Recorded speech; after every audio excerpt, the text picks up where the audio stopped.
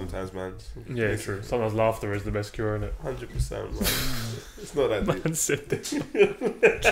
Are we live? We've been live for a bit. We live, innit? Whoa! We have David James in the building. Round of applause. I really David! Finally. Finally. Yeah, we've been meaning to like do this with you for ages. Yeah, man. How you been? Yeah, good. I'm on a dry January, so I'm really good. So can you just... Oh, you haven't been drinking? No, man. Do you usually do that or? Well, dry January, first time ever. Yeah? Yeah. So it's, what is it? No alcohol whatsoever? No nothing? Yeah, because you know what, like Christmas and all them festive periods, you know. It gets a bit too festive. Gets a little bit too festive, so dry January, trying to keep fit. Got a big game coming up. Are you... Games. What game? Cristian Ronaldo. He's got a Serious? Yeah, man. French boy? He's got a thing in Geneva in February, so that's how. Yeah, so something like that. Man, you've had a very interesting career. Thank you. Interesting. Interesting. That's one way of describing it. Yeah. Oh yeah, you know, prolific. You were most clean sheets in the Prem until obviously Petr Cech came around. Yeah. Did that bother you at all? Well, I was getting over it till now. Yeah. No. Pet's a ledge. Complete, innit? But I mean, you're a legend as well. No, this guy. Yeah, this guy was. He's a ledge. I think he speaks 5 languages. Learn different languages to speak to different defenders. That's mad. That's mad effort, but that's attention to detail. Do you think keepers in general, because I'm a keeper as well, we are all a bit on the spectrum, on a bit of a strange side of thinking and being? I think you'd have to ask my friends that. What do you think? Yeah, no comment. He's different than your usual footballer, David. One time in Milan, David filmed a wall for approximately 47 seconds when we were in a car, and he just filmed a wall. He then watched it back and said, "Oh, that's nice," and then deleted it. This was by far one of the weirdest things I've ever seen in my life. I would have to agree with David. I should have kept it, man. Should have kept it. At least. There's some nice stuff on that wall. Yeah. A man filmed a wall. Do I think, answering your question, Yeah. I think the position dictates that you're going to be slightly different because you're on your own in the team, if that makes sense. In that paradoxical situation. You wear different clothing, learn different skills. Do you think it's also left for people that don't mind a lot of pressure? Because if a striker loses the ball, defence, midfield, goalkeeper. Midfielder, defence, goalkeeper. Defence, they got the goalkeeper. If the goalkeeper makes a mistake, you're a goal down. Yeah. Yeah, only happened a couple of times in my career though, fortunately. Wow. What did they used to call you at Liverpool again? England's number 1? Oh, no. For like 6 months? There was a couple of things. Calamity James, Calamity James. Yeah. You had a couple calamities. But I mean, it's part of the game. How do you deal with it when you do have a bit of an error in goal? Well, back in the day, I have to say, because the world's changed now. A little bit. The world's changed in the sense that, there's more people watching games, and if a goalkeeper makes a mistake, arguably there's more people to see it. But also there's more people to like you and sort of get you out of the trouble, whereas back in the day it was newspapers, and that was it. 100%. And arguably only a few newspapers. So once they started getting on you, that was like everyone was against you. Support networks mean, again, we didn't watch games back after matches. So we play a game, whatever happened, and that was it. Whereas now you'd sit down with your analysis guy, your coaches, you go through it on video, literally at half time. If you did something in the first half, you're sat there in the change room at half time going through it. Whereas before, it was, hang on a minute, what happened there? You might watch Match of the Day at night, and they might have a rerun on Sky, but other than that, you didn't see anything. So you're kind of dealing with other people's opinions rather than being able to process yourself. So, yeah. Is that difficult though? Because like you said, there was no balance. At least today, if a goalkeeper makes a mistake, there'll be some type of fans that will give something to leverage the argument, like give your best bits as well as some of your worst. Everybody has a voice now. Yeah, I think that was different. Back then it was kind of the newspapers or TV had the only voice. Was it more was that very difficult to deal with though? Especially if you made a goalkeeping error, you've messed up. I'm sure everyone in the stadium knows you messed up, and then the next day you got to pick up the paper or watch Match of the Day or Sky. They're going to remind you messed up. Yeah, I was quoted on it that I was going through a bit of a bad patch. And I said, it's not very nice when you're walking into Tesco's and the woman at the till is thinking dodgy goalie. And I had a friend go to Tesco's after I'd said it, and they went, "Tell Dave we still love him." And it was like, oh, okay, cool, right. So again, sort of the feedback was always biased towards the reporting side of things, if you like, rather than arguably what the public wanted. But that's the way it was, and that was an improvement on years before. So with the natural progression of technology and whatever else gives different players a different experience. And for some now, arguably the fact that everybody could see it is more pressurised than what we had. And you got social media as well, which is just the second after your mistake. It's everywhere. You're a meme. Yeah. You weren't. Maybe it's lucky that you didn't have that meme culture as well back in the day. But there is another side to it, that when you know that everybody's seeing it in that sense and commenting on it, then you are sort of arguably in more need to rectify the problem. And someone might when you've got 3 reporters reporting on your games, and for argument's sake they don't like you, then they're always going to say bad things. No one's going to give you the balance where you turn around and say, actually, this is a problem. And you know what social media is like. There's a lot of people like yourselves who are educated enough in the game to be able to identify certain aspects of it, and if you comment on it and someone sees it, then it's like, hang on, okay. I mean, talk about goalkeepers being peculiar. I like to analyse different things. Like I look at a player's bum. Do you know what I mean? I love football, but I do like the peculiar side of it. I like fans, I like flares. Do you know what I mean? I like limbs. I don't think that's peculiar. When a team scores, and then when there's the limbs flying everywhere in the stands. I like that aspect of football. The kind, I don't know how to explain it, but I like looking at different. It's not just about the result and the team. It's about these kind of side angles, and I don't know. Do you know what I'm saying? I do. When I see limbs, I'm like, yeah, that's amazing. That energy of so many people going crazy. Well, I was at the Champions League final, and I was when the final whistle went. I put it on social media if I ever saw it, but rather than looking at the pitch, I was focused on the fans because you want to see that reaction. Yeah. And I'm sure we could get onto it, so I want to bring out VAR. Oh, and how that instant moment of emotion is being suppressed. Because when that final whistle goes, the game's over. Liverpool fans go mad, and then you're saying limbs. I mean, it's from a distance, but you see the movement. It's like they are unbridled enjoyment. So now people score. You see players going, "Hang on, wait, let's wait for the VAR," and it's like, "Hang on a minute." What happens to that bit where the guy wants to rip his shirt off? You don't rip it off for 30 seconds. Can't rip his shirt off now. Look at that. But even so, he's like, but I'll rip it off after VAR. Maybe it's double, but is it like double limbs? Is it like you have a celebration and then when it's VAR confirms it, you have another one? Could you say that maybe it's 2 in 1? That could be the evolution of the goal celebration. I think that's horrible. So you celebrate twice? It's kind of horrible. I'm trying to save it, but it's not the same, is it? You can't save. It's not the same. No. And you don't want to sound like a golden oldie, but even down to taking your top off. Like, bro, That's I remember Ravanelli 96 when he scored a hat trick against Liverpool. Sorry about this. He scored a hat trick against Liverpool, and his time debut. Third goal. I know. But Vuj, this guy was synonymous for just getting his top, throwing it over, and even if you wasn't a Borough fan, you just wanted to see him do it, just so you could do it in your house as well. And then parts of enjoyment that the players have been stripped, and then you're doing the same thing for the fans. So, for example, a goal goes in, and your instant reaction is to celebrate. But now, instead of you having to look at the linesman, you've actually got to pause and wait for about 35 seconds while some guys look at some TVs in a room. I just think it's ludicrous. Like in Curry's, you got all the TVs. Yeah, it's just exactly Samsungs everywhere.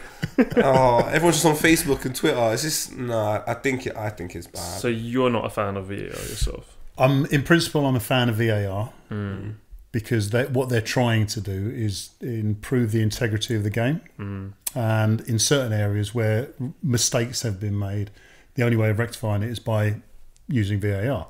However, and I don't know, I haven't watched every game this season. I haven't seen every VAR decision over offside.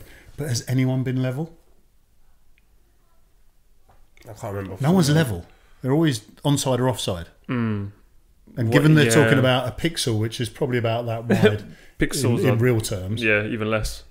Yeah, it's horrible. Then you got a margin of error where people could be kind of next to each other, but it always seems they find someone onside or offside rather than saying level, because in the law, level is onside. That's offside. Is that offside? Can you score with your? Can you score with your? Can you score with a hair? Is that offside? I don't know. Can you imagine someone getting punished for having a ponytail? Yeah. Oh, like Emmanuel Petit trying to do an overhead kick, and all of a sudden it's discounts because his ponytail was off. Like that would be devastating. I just don't think you should make this game perfect. I think the beauty in it is the imperfection. Is sometimes the mistakes. Is sometimes the Frank Lampard story of what would have happened if he, had the goal. No. But that's different. That's not VAR. That is the ball crossing the line, goal line technology. Yeah, but it is a dichotomy. It's either in or it's out, and no one has to make a decision. The technology does it. But DJ, that is now making it in the balance of life fair, because in the 1966 World Cup, one of the England goals shouldn't have counted. Oh, that was black and white, cathode ray TV. It was a bit blurry. I'm sure it was over the line. Frank Lampard scores a goal, it doesn't count. I just think that is the balance of life. But maybe VAR will balance it out as well. Eventually, it'll be like, you'll get some, you won't get some. So you're watching NFL. No, I think it is a bit NFL-ish, isn't it? Yeah, but I think the idea that humans can make mistakes and humans referee the game, then the VAR bit becomes too much of a problem because they're still making mistakes, but someone else is making a mistake. So all you're doing is saying, I didn't get that right. You can get it wrong now as well. It's getting very matrixy, isn't it? But it takes time. Do you reckon you should have now VAR for the VAR? So we have like Colina, an old school ref in another room, who goes, let me just check the VAR. Goes to the supreme leader of VAR. There was a it's also an office in America, like, no, let me just take a look. I just think it's silly. There was a good point made by a friend of mine on a TV channel in India, and he suggested that there should be a bit like NFL, 3 challenges. Oh, like so when the goal goes in, Firmino against, was it Southampton? I can't remember, early on in the season. Southampton go, right, we're going to challenge it. Yeah. He's onside, or if he's onside, then Southampton lose a challenge, Liverpool get a goal, which has already been given. If it's been given offside and Liverpool challenge it, do you know what I mean? But you only get 3 challenges. Yeah, maybe. Yeah, I think that's a shout. I kind of like that. Because then it's up to the crowd will be there, and arguably you're encouraging other people to get involved because like challenge. I was at Stevenage last night watching a game. Guy's been given, there was 3 disallowed goals, and you're thinking, this is Premier League, that's 3 VAR decisions, which is another 5 minutes on top of the game. Takes the fluidity out of the game. I think that's what we like about the game. The fluidity is just how fluid it is, and then when it's half time, you recap for 15 minutes, and then you get ready for the second half.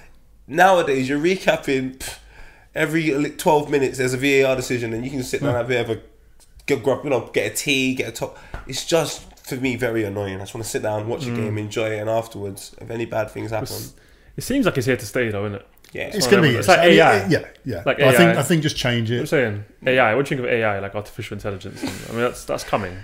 Coming? It's here. It's already here. It's pretty much self-driving cars, VAR. The phone unlocks via.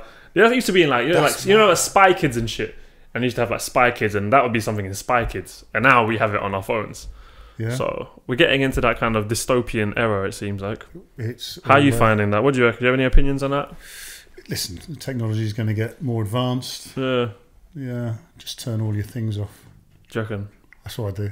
Do you? Turn everything off on my phone. The only trouble is when I want to get on something, I've got to turn it back on again. Pain in the so what, mobile data off, everything off? Everything. Camera blocked, sellotape over the camera on the MacBook? I haven't done that. No. I've done it on my laptop. Yeah. Can you show locations? Huh? Show my laptop then. I mean, just try it. The reason we love you, David, obviously you've had a fantastic footballing career. Yeah. But you're a character. You're charismatic, and I feel like football needs more characters. Yeah. Yeah. And you said you were in India. Obviously, you did your presenting, but you were player coach as well. I was. The Kerala Tigers. Kerala Tigers. Is that what the name was? The elephants, but Kerala Blasters. Kerala Blasters. Yeah. How was that? How did you find India? Well, 2014 went out first, played player manager, got to the final, lost 1-0. Serious? Oh man! What, like a cup or the 94th minute, smallest guy in the field, header, bang. Past you. Devoed. Past you. Well, there was other players on the field as well, right? You were in goal. Where are the players on the field? I mean, look, the guy, he didn't even rise. He had it anyway. And you lost the game. We lost, but it was an achievement because it was the first season of the ISL, the Indian Super League. It was an adventure. Who else went at the time? Listen, we had 70,000 fans at our last home game. That's really good. Really good. Not bad. I just didn't expect that. I just thought, sometimes I'm ignorant to it, so I just think maybe if you go to certain countries where football's not that popular, no one's going to turn up. 70k though. 70k, yeah. That's a mad thing. Yeah, it was. I've never played in a game so loud. It was because I don't know about if you understand the Indian culture, especially around sporting events. It's changed now, believe me. But back then, we would walk into the stadium and you look around. It was an old cricket ground, so you'd have these little drum corps, and they would just sit there, just an hour and a half before the game, bang, bang, bang, bang, and it would carry on all the way through the game. So when things happened, score a goal, it would just get nuts, and I stood there and I was like, I've never experienced this before. I've experienced loud crowds, as you can imagine, but non-stop for 2 hours. Crazy. That's like Flamengo fans. Yeah, the Flamengo. Yeah, Jesus, they didn't stop for the whole game. Why do you reckon it's so much more passionate? It seems in places like India, in Brazil, where football is quite prominent and quite big, in opposed to VAR England. VAR England. I mean, India. I love the country. I keep going back there. Football isn't the big sport in India. I think someone said to me when I was working on TV there that for the World Cup opening ceremony, they got 40 million viewers, and for the T20 they get 360 million viewers. Oh wow, this is crazy, bro. Yeah, it's kind of the balance is always with cricket. A famous footballer can walk down the street and most people, actually pretty much everyone, won't know who they are. Serious. Whereas a cricketer doesn't walk down the street because everyone knows who he is. That's mad. Cricketers could walk through here all day, cuz I probably have walked past so many cricketers in my life I'm not known nothing. A footballer. We had Sachin Tendulkar was our owner. So the season 1, we had the opening ceremony in Kolkata. So we've all met up, and we were playing the next day, but I had to go to this opening ceremony. And load of Bollywood stars, not that I knew anyone. So the teams one by one would walk on, captain and superstar. I think it's about 50,000 people at Kolkata Stadium, real Salt Lake Stadium. Anyway, Bollywood stars walk out, and I'm like, why are we lost? To myself, I wasn't telling anyone else. We walk out, the whole place goes mental. Because it's Sachin Tendulkar, isn't it? All these fans from Kolkata are basically screaming at him, and I was like, this guy's popular, It's quite popular here. Didn't realise at 19, I think India won the Cricket World Cup. He scored 200. Instant legend. That's if you're into cricket, I'm not even into cricket, and that was the other one. Yeah, no. And one of the nicest blokes I've ever met in my life. Yeah. Next to Vuj. They throw the ball weird sometimes. The cricketers? Yeah. I don't get it. And then the guy does that. I always go on about it. It just doesn't make sense. And then he just hits his shin, and then they're like, "Oi," and then they just carry on. Do you know what I mean? I don't get when it's an interesting sport, but they say we need 12 runs from the last 4 balls or something, and they say they can do it. Well, why don't they do that all the time? Why aren't the scores 1,000 instead of 200? When I think of cricket, average score for England 987 in a one-day test. No, I get what you mean. Yeah, why don't they just max it out? But that's what I mean. There must be some sort of technical side where they're I don't know. You're trying to I'm sure there's more to get it. Get the LBW. And they should make instead of a 6, they should be an 8. Like on a rim of the stand. If you can get it in the top tier, get an 8. Get 8. Rewriting the rules of cricket. It makes it exciting though. Yeah, gives you more objectives. Little goals maybe around the pitch. So if you get it in the goal, you get an extra point. How you been though, man? How's life and everything? Yeah, good. Yeah. Good, yeah. I did that dancing thing. Oh, yeah, how was that? What dancing thing? Oh, nice. You done dancing on ice? Yeah, I tell you what, I'm so glad when we're messing at each other, you're really paying attention to what I'm talking about. But anyway. No, what Strictly. was it? Strictly, yeah. I don't. The programs, it's all the same program to me. No, well, no, one's on ice. Strictly one's on ice. on a dance floor, but yeah. So I did that last year and kind of just stopped doing everything because I thought I might get to the final. What happened? The food thing. What happened? Yeah. Did you get to the final? I was at the final. So you didn't get to the final. No, a bit like Champions League. I didn't get in there either, but I've been to a few finals. Yeah, so we did that, and then I basically just sort of stopped everything until New Year. Been doing a lot of painting. Okay, how's the painting going? Let's the window, David. Open the window. The food's here for us. I can't open that window.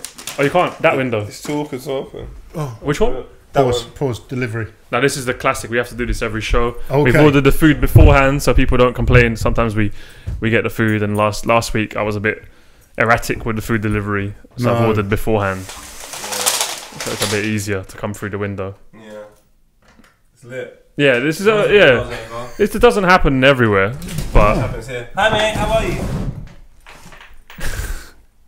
I like this. yeah, it's organic, innit? We don't really. That's a lot. Yeah. You need that one there for me. Thank you. Oh, yeah, I didn't really plan this chat with you either. We just kind of Let's go put with that it. on there. Have a nice one. Yeah, thank you, boss. Huh? We do. What did he say? You make music. It is true. Uber Eats thing, isn't it? But yeah, so you were dancing. And That's then, good. Yeah, That's good, isn't it? I might try that next time I order a delivery. Just open the front window. It's lit. I don't have to go to the door. Have you got Patron XO there? Is that the coffee one? Yeah. Yeah, would you like some? No, thank you. dry January, innit? Dry January. That's one of the reasons why. Mate, I think that is a dry January. You like a drink, innit? I appreciate drinks. You appreciate it. We've been with you in a few situations where. Anyway, getting back to what we were talking about before. We all painting. Back. All right. Back to Painting. Yes. you brought this in, Okay. and I'm very honoured and gassed that you painted me in the Red Star Belgrade. No, in a Red Star Belgrade shirt from 1963. That 60s. It's the 60s, I believe. And then it's based on Red Star beating Liverpool in the Champions League. Yes. Not Champions League, the European Cup. European Cup. And it's me with my classic pose in the Anfield changing room wearing a Red Star shirt. And it's a really cool painting. I mean, yeah, you did a really good job. Thank you. I was very, very honoured that you did this. And yeah, thank you. It's really appreciated. Do you know something else about the painting, which is a little bit interesting? Go on. It was taken from the Wembley Cup, the image. And do you know who was sat there? Was it Stevie G? Yeah. Bloody hell. You played with Stevie G. I have. We both have. Oh yeah, I was Oh, there. you were there. You were there. You were there as well. Even I forgot. We need to send him a photo of you. He said he'll do one of you as well. No way, don't gas me. Huh? Oh, thank you. I'm gonna make my hallway into like a gallery. Just put loads of art there, so I would love to put a picture of me drawn by David James. There just isn't many footballers that I guess their mind goes into painting and other creative activities. Or is there? Is there loads of footballers that? Do you know anyone that paints? There's a few. I think there's a few. There must be a few that paint. The thing is, I have so much. When I say I have so much time, I cannot sit still and do nothing. Really? Yeah, can't go on holiday and sit on the beach. Can't think of anything worse.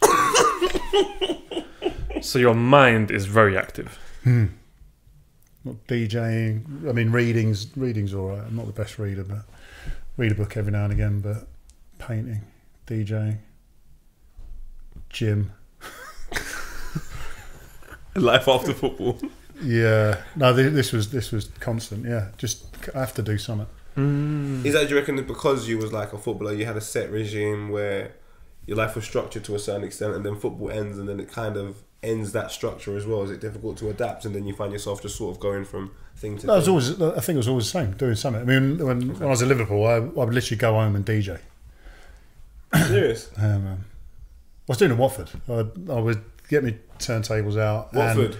literally record everything, and then drive in the next day and I'd be like, yeah, that mix was a bit out. Sure, maybe, and I'd be analysing my mixes. What music was it predominantly? Started off hip hop, then got into a bit of jungle, a bit of Chicago house, drum and bass, yeah, trance, deep house. Man's in that beat. Classical music, yeah. I used to play cello when I was a kid, so classical music. So everything really. But I have to, just have to do something. Can't be sat there doing nothing. Yeah. Are you a meditator? You went to India? Did you ever go into the spiritual side of things? No. I love you so much, bro. Why don't you start a YouTube channel? I would actually watch it. I would watch it as well. 100%. No, yoga was good. It's really stretchy. And then fall asleep. Don't you think David James should just be doing loads of regular stuff and just giving social commentary on it? I think that would be hilarious. And not just BT. I know you got a job on BT and you commentate the football. And Had. Don't work with them anymore. How come? You stopped. I went to India. Yeah. Say that again? Because I went to India. Oh, because you went to India? You just left? Oh.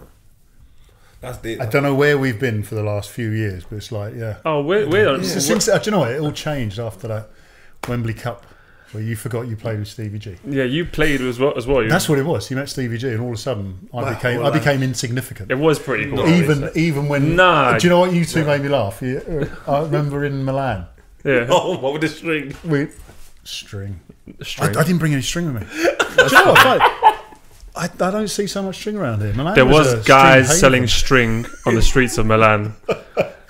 And they tried to put this string on your hand, basically, and trap you, so you have to buy the string. Yeah. And every time we'd see string, David would go, string, and then I would send, if I see string on the street, I'd take a photo and send it to David, and he'd do the same. And then you started calling me string. String? You are in my phone string. as string. Exactly. It's just Vuj string. This relationship makes absolutely no sense. And you drew a picture of string. And I feel like even in this conversation, we've obviously touched on amazing painting, a bit of football. We haven't gotten to the David James that we have managed to meet. Can I just go back to Milan? Yes, you can. Yes. Yeah. This guy, which camera am I looking at? I'm looking at all of them. Right. Anyway. So it was, I'm trying to think which final it was now. Real Madrid, Atletico. Yes. Penalties. Real Madrid, if you remember, where we had to go out around the VIP and then walk around the stadium to get in the buses. Yeah. And you were filming. The Real Madrid fans were walking out like that, and you were saying, choice words granted, but you were saying, "Have a look at you lot. You've just won the Champions League, and it's like you don't care." Do you remember? They did not care. Words to that effect. It was a weird, and I thought, do you know what? You can swear. I don't swear, I'm really. Anyway, so it was just like... No, but it was great. I was thinking, you're right. No one cared. Liverpool fans winning the Champions League. I reckon there was a bit of a party in Madrid. A little bit. There wasn't even a party, really. They all just went home. It was strange. I guess they're so used to success that... Who? The Real Madrid fans. But there was still a sense of so you felt something. I remember walking out when Real Madrid won, and it was just like a heightened sense of emotion for a birthday, and then that's your birthday and you carry on. It wasn't like, oh my god, this is a surreal moment. So I think they kind of spoiled, because if Arsenal ever won the Champions League, there'd be a party for they have 5 years. No, they got to the final once and lost. I'm trying to think of the Premier League teams won Champions League. Liverpool a few times. Watford, I'll tell you that. Oh, wow. Nah, shout out to Edini, that's my guy. But well done, man. How many champions? I can't believe you just dug Watford out. Yeah, but we are like Heart Senior Cup winners, I think, in 1987. And you had that really cool rave as well. What was it again, Vuj? Area? No, Oceana Watford. Oceana Watford. Oh, an area. Did you DJ there? Oh. The old club in the town centre used to be called Paradise Lost. Did you used to go there? Yeah.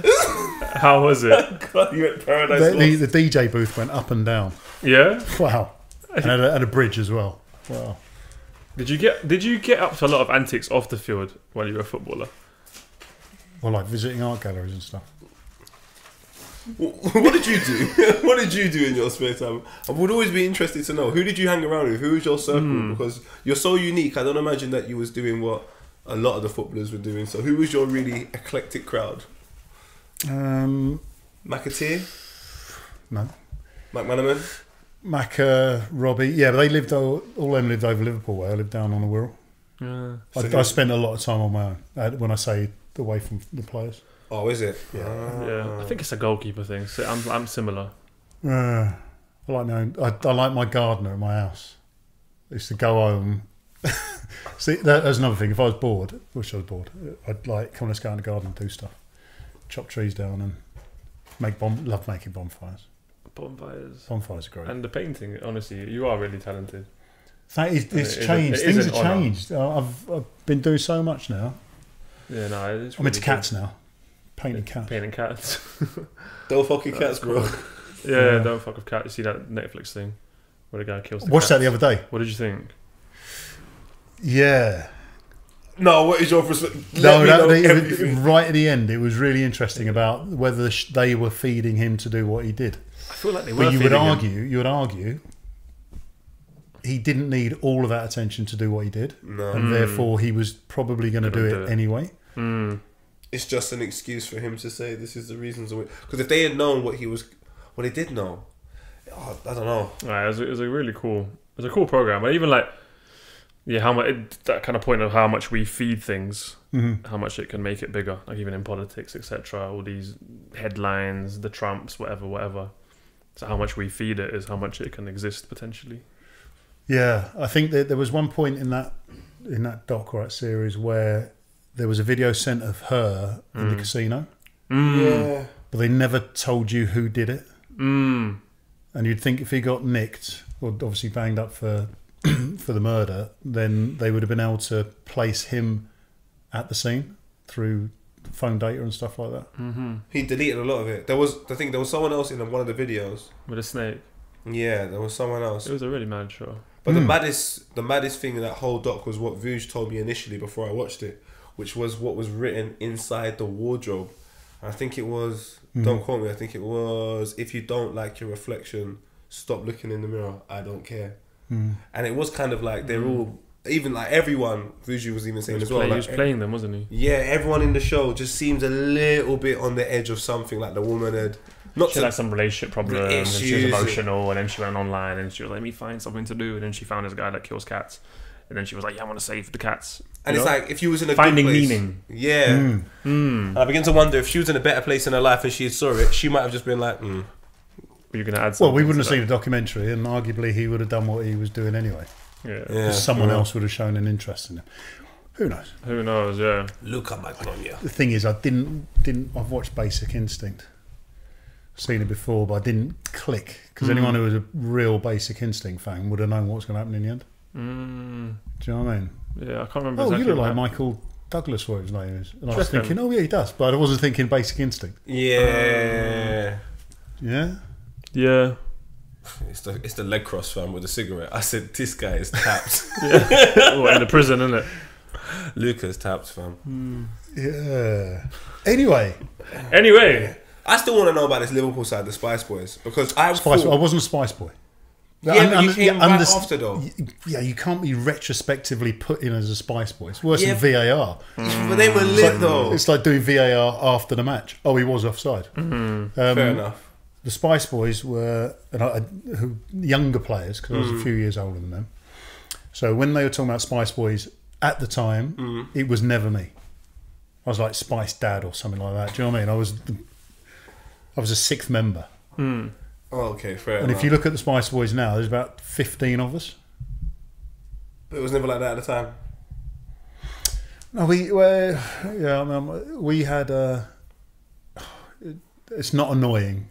It's annoying when you think we didn't do what we should have done or could have done.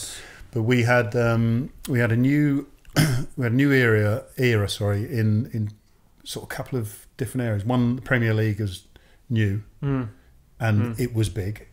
Technology, we had satellite TV, and the Premier League was being shown gradually globally.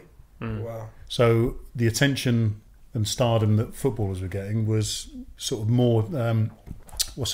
Broader than it would have been before. Yeah, famous George Best, for example. Yeah. Superstar, blah, blah, blah. But now all of a sudden, Premier League players were becoming superstars in Premier League rather than being elite individuals. And we kind of, I think as Liverpool players, and I'm guilty in one part by doing things like Armani modelling, all of a sudden it's like, oh, you're interesting, we want you. And then you go and do it because it's kind of, you can. I mean, my Armani thing, I just to give you a brief history on it, Stan Collymore signed for Liverpool. Okay.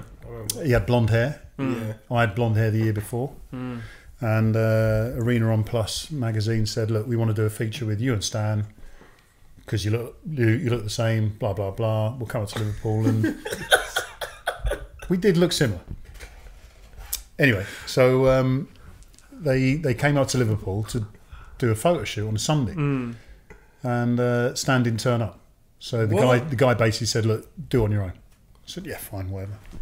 Do these photos. The photographer, Norman Watson, son of apparently one of the most famous photographers in that era. And we were in a car park in Liverpool town centre, kissing a football. Whatever. Left it. And guy rings me up. He says, really like the photos, we're going to put you on the cover.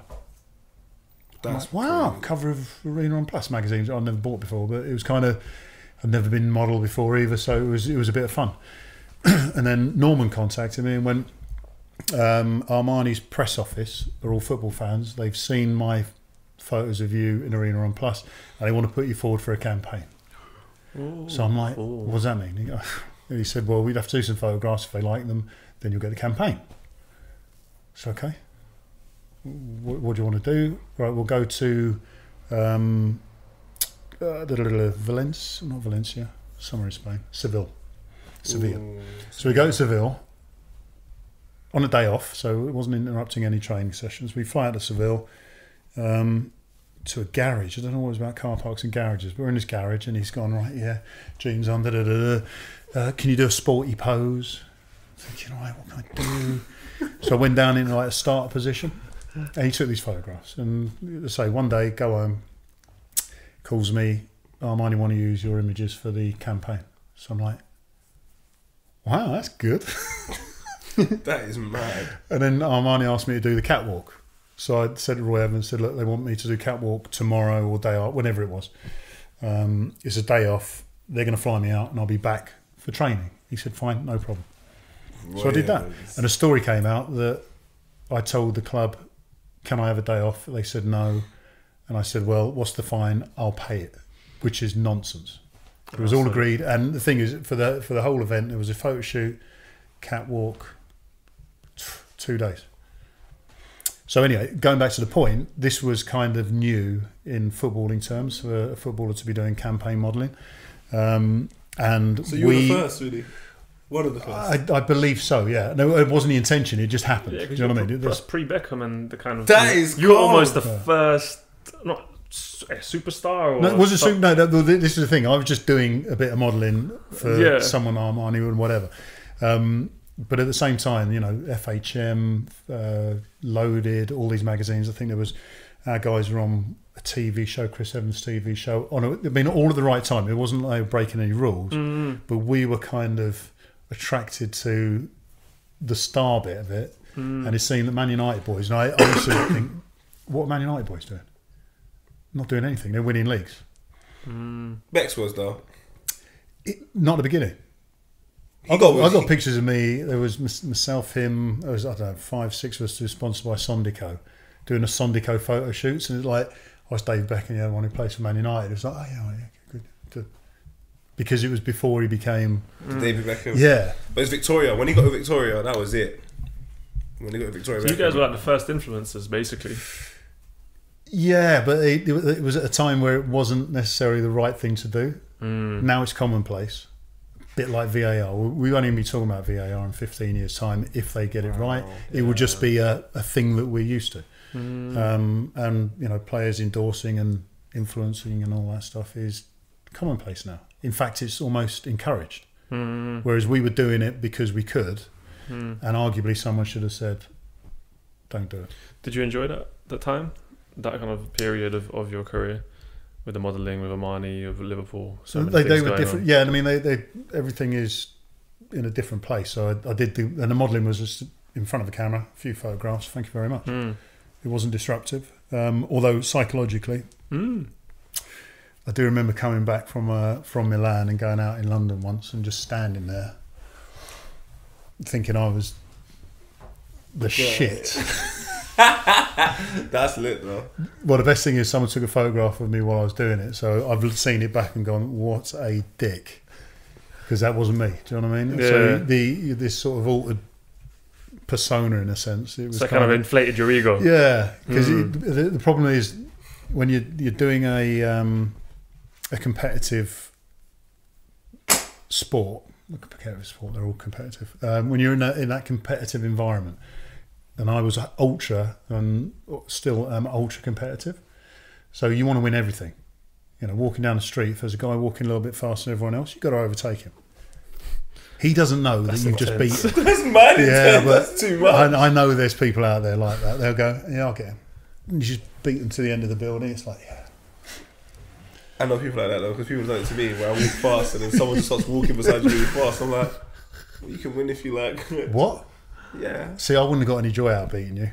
You just want to know that someone knows that they're going to get beat for that little walk, and you can see them trying to last speed second into the door. Yeah. So anyway, so when you're ultra competitive like that, you will find competitions.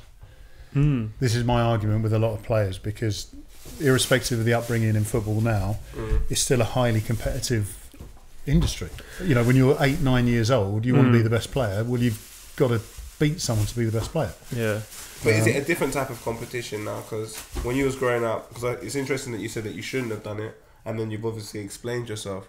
But with some brands, you can say arguably the biggest brand in football was Cristiano Ronaldo. Yeah. And with all of the things that footballers are doing these days, and I see obviously Graham Souness complain about quite a bit, when it comes to social media and so on and so forth, he should be an example of why it fails. But he's an example where it just works. Like, it doesn't distract him from his job. He's 34 years old and he's still a top athlete. I think Zlatan's another example of someone that does things as a brand. Man, signed for Milan and scores in his second game. Do you know where I'm coming from? So I just think, do you think now that we're growing up in an era where that's all we like, there's some people growing up and that's all footballers are to them, brands, and it's more of an individual thing. Is it a better mindset for some of the players to become better players? Because they're not really thinking about teams as such. They're thinking, how can I be the best in everything, and using that competitive edge in that way. Well, think about Ronaldo, think about Beckham. These weren't brands who became good footballers and therefore, you know, symbiotically became superstars. These were talented youngsters who had to work. Beckham, I mean, I think Ronaldo was the best one. People complaining about him when he first signed for Manchester United as a youngster, that he was trying too much. It wasn't like they signed him and he played every game. Yeah, he had to earn his stripes in a sense. He did. And Rio said this once. He said, "Never work with a player who works as hard as Ronaldo." Wow. So I never knew that. So me watching him as an observer, you'd go, "Yeah, why is he diving? Why is he doing this? Why is he doing that?" And then I was thinking, do you know what? He is the best. He scores all the goals. Yeah. He works hard. And when Rio says he works harder than anyone else he knows, and I know how hard Rio works, then he deserves everything he gets. Yeah. And if you are the best in the world, there is an argument that you can do what you want. And I don't mean in a bad way. If you want to be lazy in someone's eyes, you actually know that you've done everything to get there. So, yeah, the problem is, because he's the best in the world. I mean, I saw his social media a few years ago now. You think he's the best in the world? Do I think? Yeah. Is he level now with Messi? Could Messi win the Ballon d'Or? Yeah, he always wins it, doesn't he? No, Ronaldo's been winning it for was it 4 years in a row, something like that? 3 or 4 years in. But no, it wasn't, because Ronaldo wasn't turn up. Won it. Yeah, I mean, listen, there's two guys, Messi and Ronaldo, for 10, 15 years now, whatever it is, have been the top of the football industry. One Adidas, one Nike. That's strange. Anyway. Anyway, the point being is, when you are up there, you're going to, and your social media following, everything you do is going to be arguably right because you're the best in the world, but it's what you do when people aren't looking, the training side of thing, the work ethic. That interview he did with some guy recently, and he said, yeah, when he gets home, spends 45 minutes with his boy or his kids, and then goes in the gym. And it was like, that's my kid time, then's my gym time. Rather than, I'll tell you what, I'll spend a bit more time with the kids and do the family thing. Well, his work is so professional on and off the field that he becomes the best. It's truth. What can you do? Do you think they're distracted though by trying to become stars or these off-field? The younger players. Yeah. Is it? Yeah. Well, this is the thing. If you want to mirror that, then you have to do the stuff that you don't see, which is nigh on impossible. Because Ronaldo's not showing everyone in the gym when he's in the gym every day. Saying I watched his social media one weekend. I think it was on Friday. In the early days, I think he had something like 10 million, and then by the Monday it was 13 million. And I was thinking he hasn't even posted anything. It's kind of like, I was on 80,000. I was thinking, anyway. But that was the thing. And if you look at the social media posts, hardly I'd not actually follow him, but it's not about his day-to-day routines. Because he doesn't have to do that. But what he does day to day is the secret bit, which the kid who's 12 years old now, he works hard. What does he do? I don't know. Does he want to be a social fighter? Yeah. Tough. And also, there's more kids involved now. More players involved. And I keep telling people, in England, rough maths, 90 teams, 60, really rough maths, 60 pros per team, 5,400, yeah? That is the available opportunities for footballers in England. Jesus Christ! That's the reason why they go abroad. Look at the Sanchos. Smith Rowe went abroad at one point. Reece Nelson's gone abroad at one point. I think I'm so glad footballers are going down that angle, and I'm kind of glad as well that footballers are taking more pride in themselves, because long gone are the era of managers dictating what they feel is the perception of the right thing in football. I think that's wrong. It's an idea you have. I've heard ridiculous stories like David Moyes showing Rio Ferdinand videos of Phil Jagielka. Like, I'm so glad that's gone, and I'm so glad footballers are now looking at themselves kind of like Americans when they were basketballers. Michael Jordan is an absolute legend. Mm-hmm. We love Chicago Bulls at the time, but you love Michael Jordan more, and I'm glad that's being emulated in football, because I think it's important for players to take pride in themselves and understand their own journey. If you didn't, does Sancho go to Dortmund? Yeah, it depends where you are, though. I mean, I've been playing for England, and the manager's told me not to have my hair cut in a certain way. Oh my god! Oh my! McLaren. No, so I shaved it off. Not McLaren. I'm not telling you who, but it was kind of like, you don't have your hair short, so I shaved my hair off. So you shaved it off? I sort of only shaved it off once. Anyway. Nice, give it away. Leave a comment, let us know who it was. Okay, cut there. No, but it's an interesting dynamic as well when it comes to international stuff. Because ultimately, the manager's going to pick you for, you'd like to think one reason, that's you're good enough. But when you've got this, one of my old coaches say to me, people take the path of least resistance. So you could be a good player with a bit of an attitude. You could be a good player with no attitude. Who are you going to pick? Probably the one who's going to make your day easier. Depending on who you are. And depending on the manager. Yeah, some managers might deliberately go for the one who's difficult because they love the challenge. So as a player, you can be whoever you want to be, but you've got to make sure you're being the best person you can be for the person you're working for. Or get a good agent and get a move. That as well. I wish Ravel Morrison done that earlier. What such a talent. Such a talent. Pogba's in a bit of a strange situation as well right now. I know he's been on a few injuries, but he's big on the socials, and there's been all these criticism in the media by commentators, etc. I think it's been a bit unfair. Yeah, I think, but it's a weird place to be. Yeah, I mean, I can't comment on him specifically because I don't follow him on social media. I don't read stories, and again, generally the way the game's changed and talking about the sort of feedback aspect, I remember being in changing rooms and guys reading newspapers or even on social media to a point where it's like they're saying this and you've been in the situation they're talking about, and it's like, where have they got this story from? Because none of it is true. Jesus and Christ. Unfortunately, depending on who says what and the audience they've got, then all of a sudden it spirals into this, no smoke without fire. Yeah, it's got to be true because, no one's going to say if it's not true. You're thinking, bullshit. Bullshit. How was that like in the Liverpool era where, to be honest with you lot were expected to win something? You had a very talented We won the League Cup. Yeah, League Cup, innit? Something a little bit greater. No disrespect to the. Is that a dumpling? Yeah. Ackee saltfish. And I got you jerk chicken and rice. We'll eat in a second. second. A plain dumpling. Yeah, it's a plain dumpling. Ackee saltfish dumplings are the best. Well, they're a bit messy because when you bite into it, it all spills out the side. Wait, Ackee saltfish in the dumpling? Word up. You don't go to KD's in Willesden, Word man. down, bro. KD's in Willesden does the best. I've heard KD's is banging. Dumpling with Ackee saltfish in it. Yeah. I like the sound of that. My man's got the he's got the Jamaican national team photo from What English person made 94? it? Hey, Go on. Jamaican national team photo from 94. It was 94 World Cup? 98, forgive me. It's still there.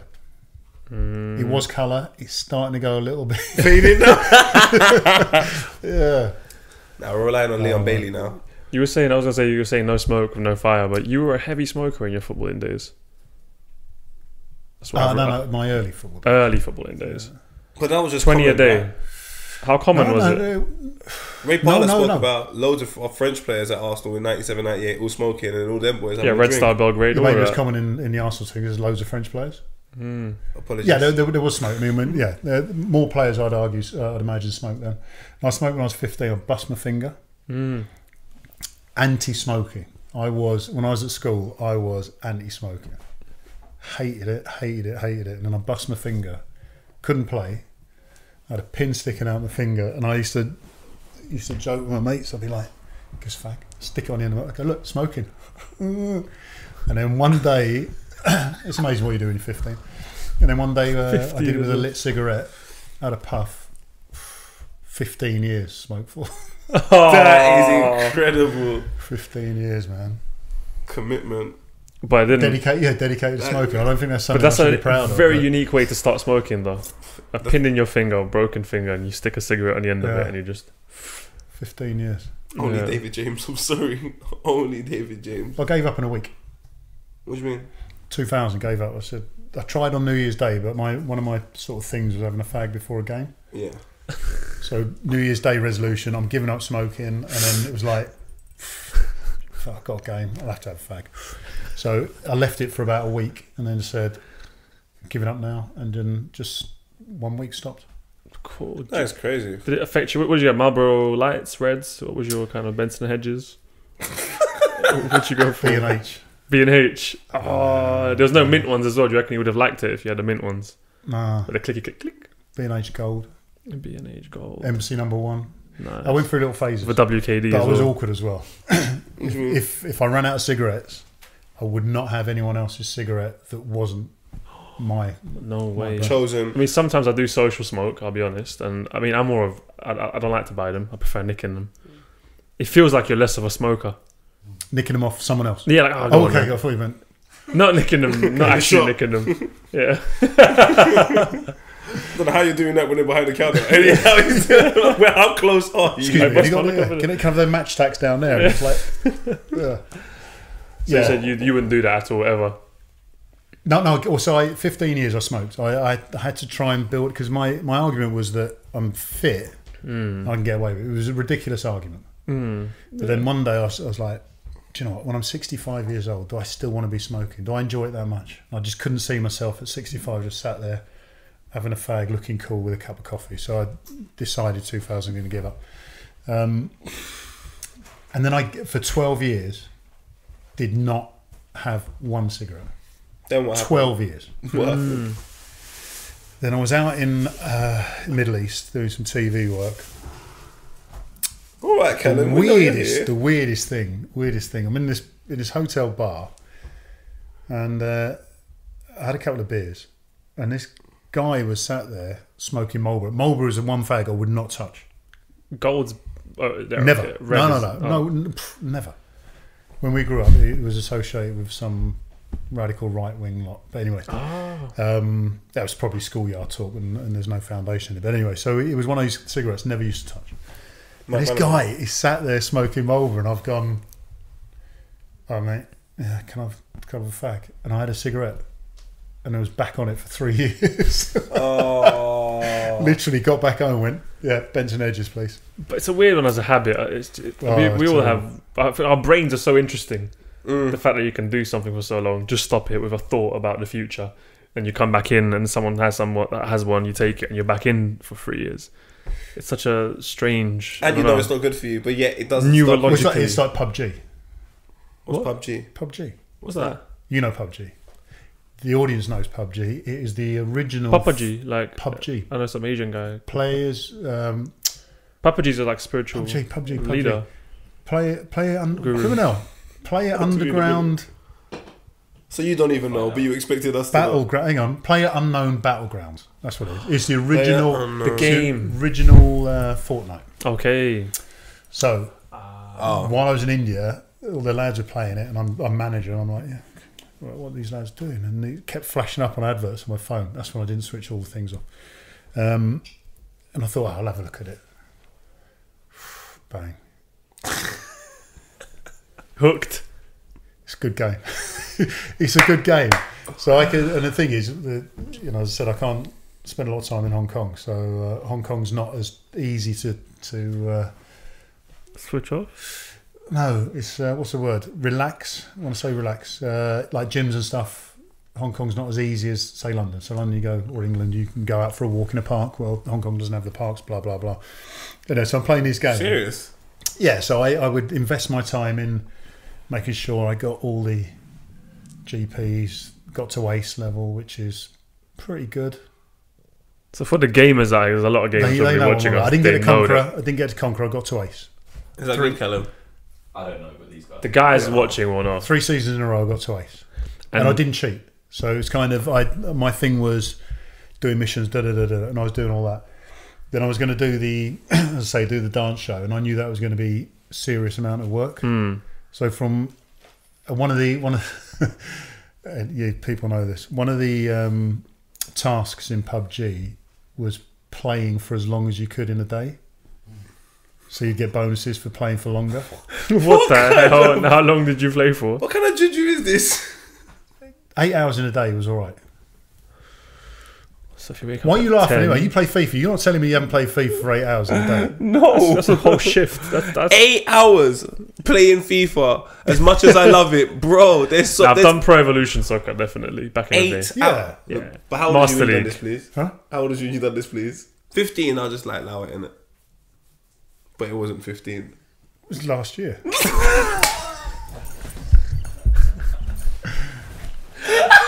I read. You know what I read? Hey, listen, Poet. You don't become ace unless you cheat or you put the hours in. And you put in the work. I put the hours in. Ace at Ferg. What? So anyway, here's another one for you. So when I knew I had to do a dance show. Just gave up PUBG. Not played it since. Serious? From 8 hours a day to nothing. So would you say you have like an addictive potential personality or mind frame or whatever? It's not addictive. It's How do I describe it? Have they given you? I haven't got OCD. I just like doing certain things a lot. Okay. I think me and you spoke about like philosophy of life. We spoke about like mental health. We spoke about all those I love you, man. elements of the mind. How fascinating it can be. And you tell me that you went to therapy, right? One time. Mm-hmm. Are you allowed to speak about this? Do you want to speak about this? Are you comfortable? How have I not had a coffee offered to me since I've been here for like... Do you want a coffee? Yeah, black coffee, please. Joe, I'm okay. Can you make it? I think when he asked you if you wanted one, I'll make it. No, I can make coffee. No, you know what it is? Should we have a break? A food break? Have a break. Let's have a break. Let's have a break. And then come back in. Let's have a break. No, there's no rules. Let's have a break. Alright. You haven't started yet, have you? Yeah, we'll start now. Oh, Struth. I keep forgetting. Which is not really like one of them. Cutting you that in anyway. Yeah, that's what I all say. Let's go, Grizzly. What were we talking about? Just talking about off camera. We were eating a bit about mental health in general and football. Well, I didn't happen to be in the room, so this awkward silence means... We can start with something else. You were talking to me about Ronaldo. Oh, Ron. Which one? What a guy. CR7 or Onan? CR7. What a hero. Oh, he buried you. Oh my One of the greatest Lord. free kicks I forgot. ever. Does anyone get, like, in the change room, you must just say, lads, there's nothing I could do. It was the wind. You watch that, man. It's going over and then it just catches a bit of wind. I think they've improved that area in the Old Trafford now. Just sort of dips in the right sort of corner. Wow. Was that for Pompey? Oh, mate. So it was a foul. It wasn't even a foul. It wasn't a foul. I think I blame Sol for giving away the foul. And he hit it, and I thought, I'm not. Oh, it was kind of one of those moments, you know, like At least now you're going to be in like every single highlight reel for like Premiership years or anything like that. Although it won't be one of your best memories, at least you're there. Yeah, I'm kind of more famous for letting in Ronaldo's goal than making any saves. That's nice. Kind of made 26 years of professional football worthwhile. Eh? That is, the game is the game. Yeah, the game's the game. What about that? Yeah, because funny enough, there's two things since I stopped playing. One is Ronaldo's goal. Mm-hmm. So these kids will go, "Oh, Ronaldo's goal." I'm like, "Yeah," and the other one was the Wembley Cup. No way. In Hong Kong, doing a soccer training session, and the kids were like, "Yeah, what was it like playing in the Wembley Cup?" Well, we lost, didn't we? I mean, I won two. We lost. Thanks, Benny. Huh? I lost one. Yeah. Was that with you? Well, that wasn't down to me.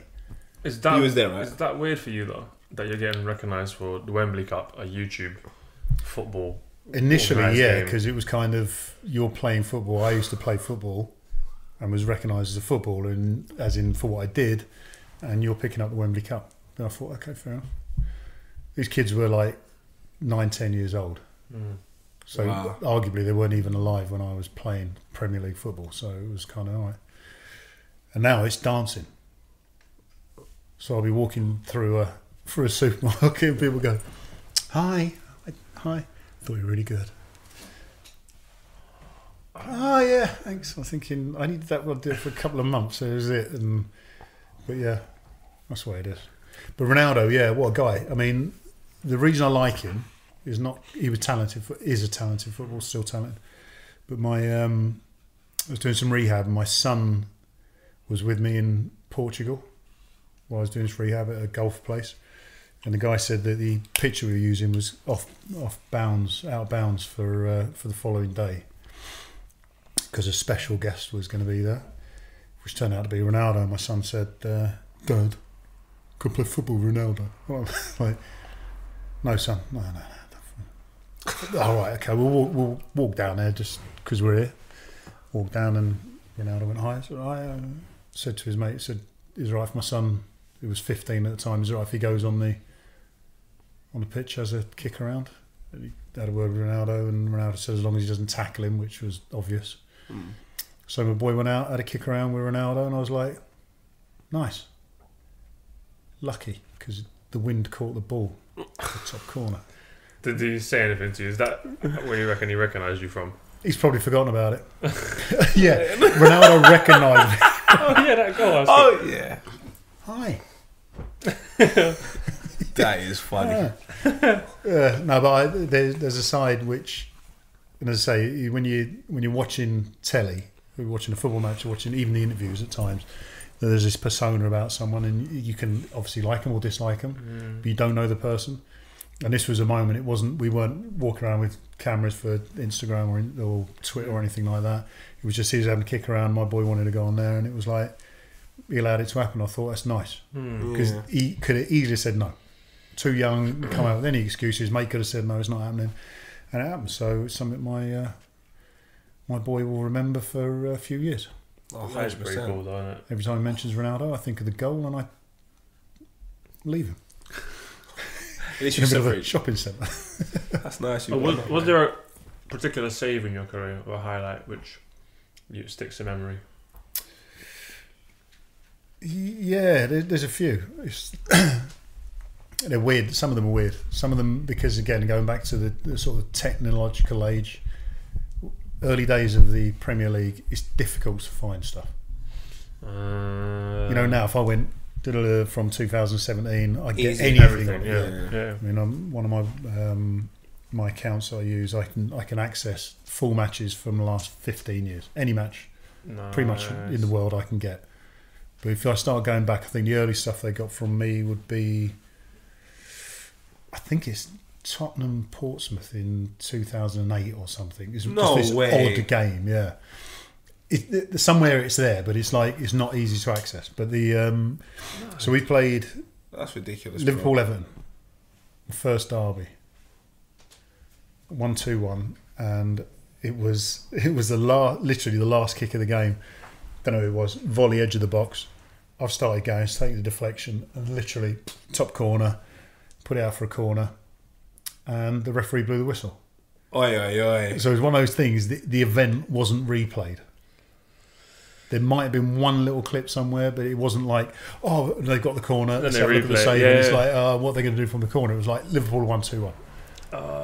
That's kind of like an album track that no one remembers, but it has such sentimental value to the people that actually love the artist. So I reckon there's people in Liverpool that really remember that save, and that kind of makes it more special than it just being like on the net for everyone to look at and just not really pay attention to. Well, I met a guy, whoever this guy was, randomly somewhere years later, and it was like, oh, it was a great save against Everton. I was thinking, do you remember it? He was like, yeah, I was there. And it was like, nice, man. It's kind of our little, nice.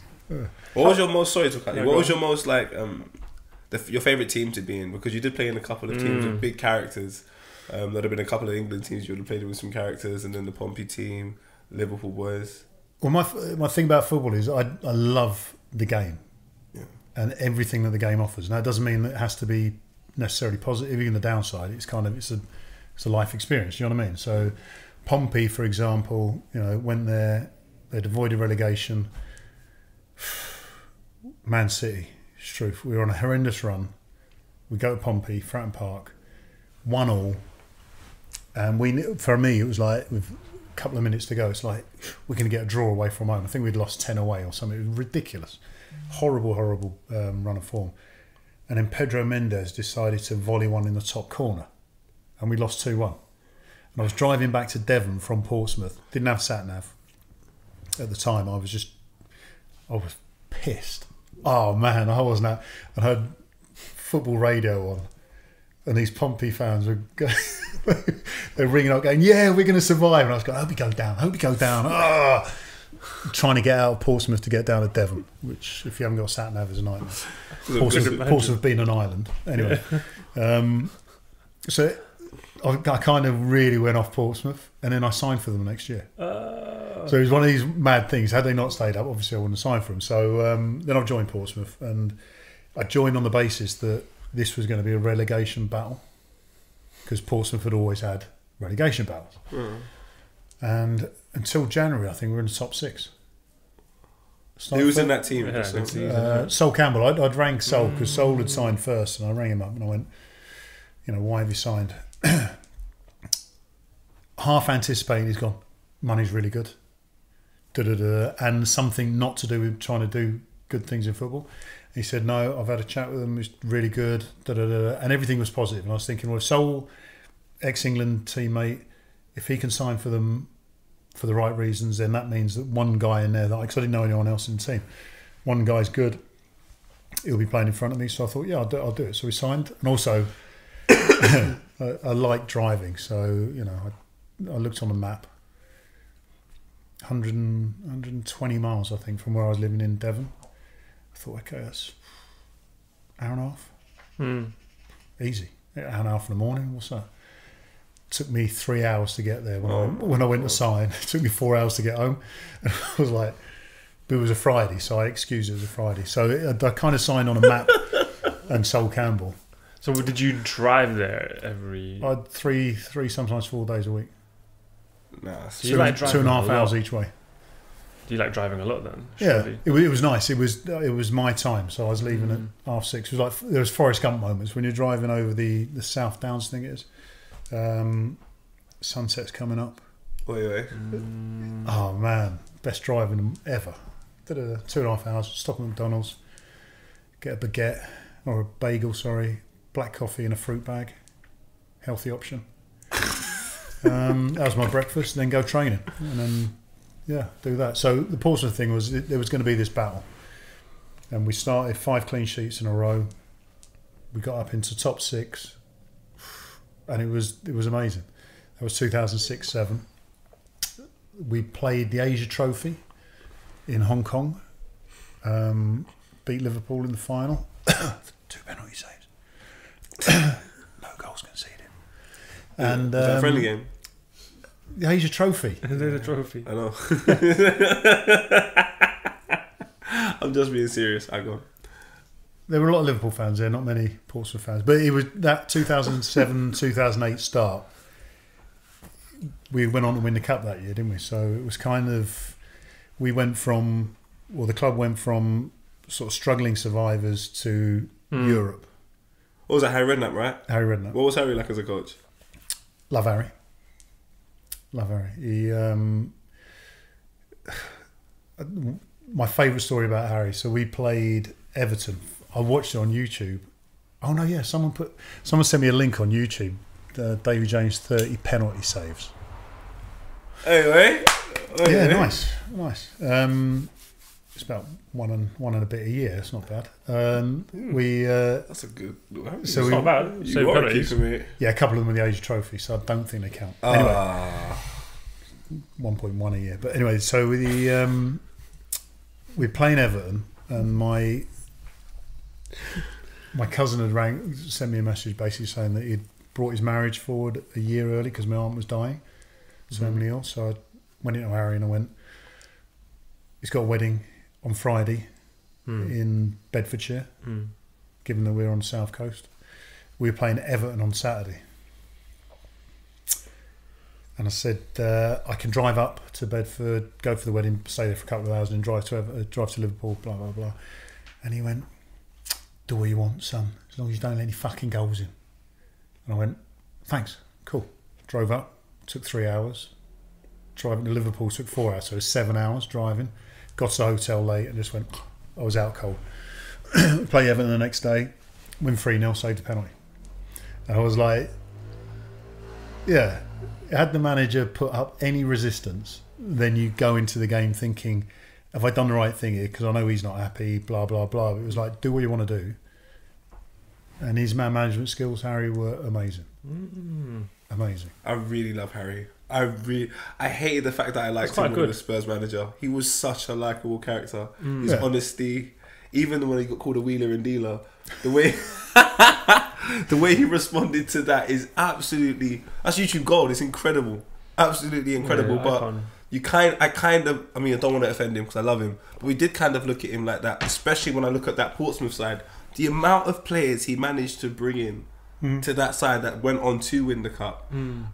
I was kind of fearful that they were going to start doing some really, really, really big things. You had Yakubu at the club, right? I remember Kanu being at the club, yourself, Campbell. Was Loalawa there at the time? No, before. Was that before? Montari? Suleiman Tari. Stefanovic? What a man. What a player. Dejan. Yeah. What centre back. I mean, that's to me is a mad group of characters. What was the dynamic of that like in the changing room, and how were you all together? It changed. It changed dramatically because the sort of the initial nucleus, if you like, was English. Yeah, heavy English, loads of banter. Brexit. The thing was, it was loads of English banter, and I think that's why it was easy for me to fit in. Gary O'Neill. Was it Gary O'Neill? Gary O'Neill. Yeah, so loads of banter, but it was good banter. And we just kind of laughed our way through a year and a half, 2 seasons, whatever. It was a good laugh, and then all of a sudden there was a shift. It became very French. The likes of Lastiara, for example. Oh, came from good guys, but nowhere near the English kind of banter level. And then all of a sudden the whole dynamic starts changing, and yeah, it went a bit funny then. Harry left. And then we just plummeted. And going back to the point about good clubs, it was the Portsmouth experience, 4 years, 2 FA Cup finals, Europe, Milan in the Europa Cup, coming to Fratton Park. Nice. No. Don't remember what. There was another guy, Ron Wasn't Dino, who decided to hit a free kick in the top fucking left corner. Who did? What's his name? Ronald Dean. Dino, innit? Yeah, Dino.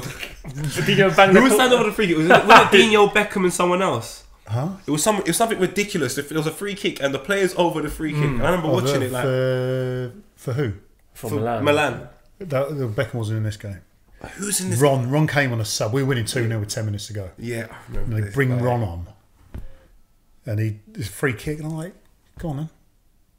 And then something was wrong with the wall. Crouchy was on the wrong side or something, so I'm trying to like run it across and then hit it, and then. Mate. How does it feel when you know you haven't gotten it? Is that that split second when you're like that and you think my arms are not long enough? Yeah. And then you're just hoping that in the 0.01 seconds that it goes past you, that it doesn't go in. And then it hits the post and goes in, and then you're like, oh. What was the score in that game? Because you were winning 2-0. It was 2-1 then. Oh, okay. And then Inzaghi decided to score an equaliser. 2-2. Bro, let's just be honest though. These are still great moments. Like, but this is my love. Ronaldo. This is my love of football, because even now, Portsmouth fans talk about the day that AC Milan played at Fratton Park in a game we drew 2-2. As a professional, you're like, we're 2-0 up 10 minutes to go. We should have won the game, irrespective of who it was. We should have won the game. And the fans are like, no, AC Milan, Ronaldinho came down, and you know, you're talking about limbs. It's kind of that bit of football. So we win the FA Cup in 2008. One of my most cherished moments in football is not winning the cup. It was a day after. So we win the cup, and it was like, yeah, we should have won it. We're playing a championship side. And we won 1-0, which is nice, but we should have won it. We were playing a championship side. Okay, cool. Lads are dancing around in front of the fans. I'm sort of stood back on the pitch, going to do a drugs test, which was delayed because there was Cardiff players in there. Got back in the changing room. The drugs. Players, mandatory drug test for certain players. It was pre-Euro 2008. It was, before I got back in the England squad. And got back in the change room. There's champagne dripping from the ceiling, and one player in the shower. Everyone had fucked off, so I didn't even get to enjoy the play a bit. And I said to the guy, "Can I go in there?" He said, "No, he's got the paperwork, and until he comes out, then you can go to the change room." So I missed all that stuff. So it's kind of like we won the cup. Yeah, well done. Love it, of course. But the following day, we went to Southsea Common in Portsmouth, and we were on we go to the stadium, you know, the open top bus thing. Yeah, so we go to the stadium. We're on the open top bus. It's like, okay, drive out. A couple of walkers by or passers by. Hey, well done. Okay, driving further into town. There's a couple of people hanging out a window. Go, hey, well done. I'm thinking, I've seen other teams do this. There's people everywhere. And we're going to the town hall. I knew where the town hall was, and it was just round the corner. So it was like, maybe Portsmouth fans aren't that bothered. And then we missed the town hall and went to Southsea Common. It was like I described it as this scene from like a zombie movie where they're all just. You've seen World War Z. Where there's thousands and thousands and thousands of bodies just moving in one direction, and we get round to the stage. They reckon 200,000 people there.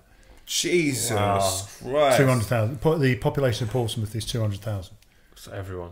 So essentially, everybody in the area came to celebrate us winning the cup, and it was that moment that you go, "This is what winning the cup means to Portsmouth." Oh, that is sick. Oh man, it was crazy.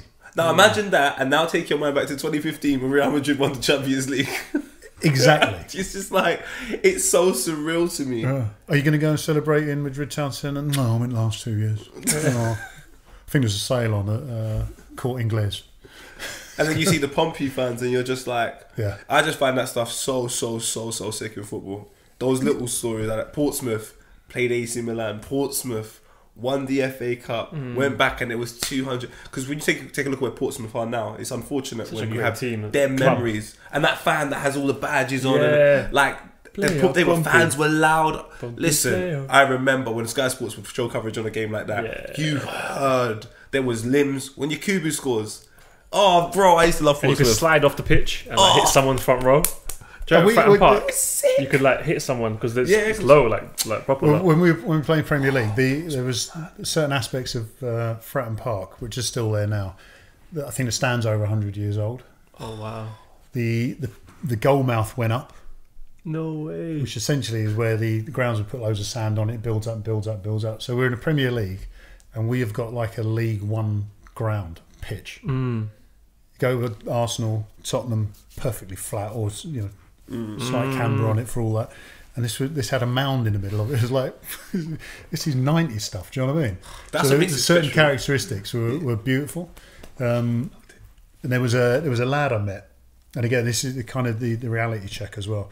So I went to the stadium on a Friday for something or other, and this guy comes up. He's got an old Portsmouth goalie top on, not quite retro, but old. Oh, Dave, no. He's talking to me, and I said, yeah. I said, you coming to the game tomorrow? And he went, no, I can't afford it.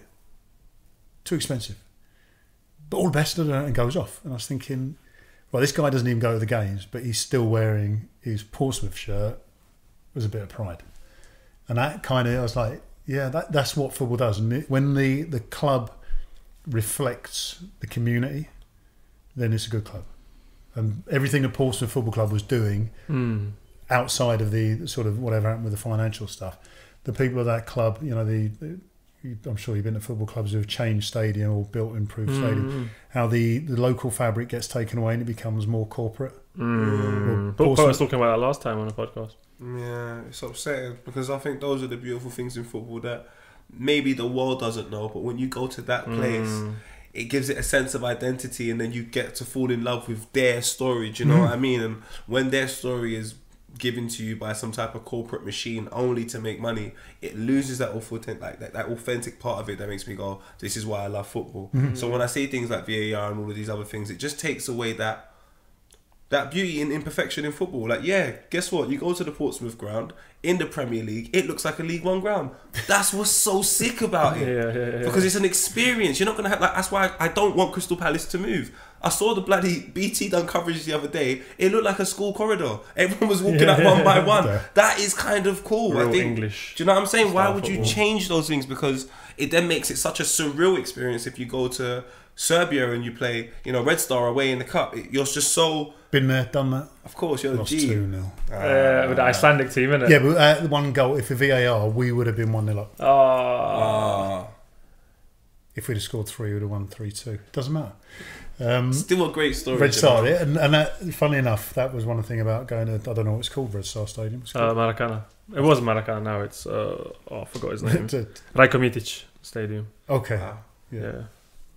But the Anyway. Maracana. What's wrong with DJ? Anyway, just going there, and it had the heritage, but there comes a point where heritage. you build a new stadium, that heritage lost. I think the one place which is probably the best example, but it's getting back there, maybe because they have the cup finals, is Wembley. You know, I played in the last, was it last FA Cup final? Yeah, 2000. At Wembley, the old Wembley. I went to the old Twin Wembley. Towers, and it was 2 towers. I can't remember if it's Twin Towers or 2 towers. Probably now. twin. 2 towers? Probably two. Probably not twin. Twin was something else. Yeah. I don't know, you know. Can't it's that long ago now. Yeah. And now they've got the arch, and the thing about the arch is you can see that from just about anywhere in London. It's odd. You'll be driving around, it's like, it's Wembley. through some building. Oh, that's Wembley. I know it's miles away. It's kind of Brixton somewhere. it's like, that's Tom Wembley there. But they've kind of been able to, and again, because cup finals and big events, they can create the new legacy, if you like. Highbury. So we used to play at Highbury. What a Summer. Did you miss it, Poet? Highbury was beautiful. Highbury had what I'm speaking about, the little things that only some of the Arsenal fans will remember. So in behind, where the screen was in the corner, you would see a series of houses just behind it. So when you played FIFA, you would see them same houses that were just behind it. It was those little things which kind of are just so different to everything else. Yeah. But then you look at Emirates now, a lovely stadium, but it's just a lovely stadium. It doesn't say nothing about Islington. It doesn't say nothing about English football. It could be a stadium anywhere in the world, and that what makes me just go. I'll put that back to the yin and yang, innit? The yin and yang, black and white, the good and the bad and the good. Yeah. It's almost like you make it good, but there's that element of bad where, you know, you miss that heritage, you miss the history, you miss the feeling of nostalgic football. That's why when I do go back to Serbia and people are smoking cigarettes in the ground, no one's sitting in their right seat, you know, there's concrete everywhere, there's graffiti saying only pussies stab each other. Like, you're like, this is different. Yeah, but go back to Milan for the Champions League final. Yeah. This is one of the San Siro, iconic right? stadiums in world football. Yeah. the seats were uncomfortable. The toilet was half a mile away, and the beer wasn't even beer. God, I was drinking then. It wasn't January, but it was kind of like I'm here for the Champions League final. Yeah. In an iconic stadium, and it is bloody uncomfortable. I wouldn't want to come here every week and be as uncomfortable.